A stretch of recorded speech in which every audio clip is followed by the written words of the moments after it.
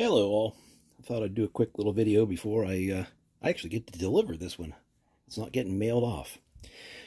Nobody will be surprised to find out that the guys at my local gun store know me pretty well, and they know I do some leather work. I've taken some holsters in, and they've let me test fit them to guns that I don't own, but they let me use them. So it's a good relationship. One of the fellas, he just bought this knife. It's a CRKT Hunt and Fish. It is a beautiful little knife. Real nice balance, beautiful handles. But it came with a cross-draw sheath that he was not very fond of. Just he's a little concerned with the retention. I'm sure it would be fine, but he wanted something that was more of a straight drop down his side. So we come up with a little design sort of like this, and it locks in pretty good.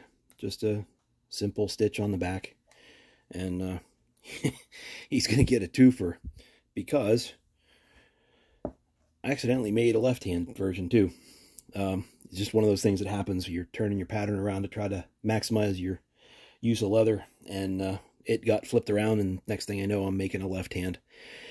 But as many of us know, when you're carrying a holster on your right, it's hard to carry a knife on your right.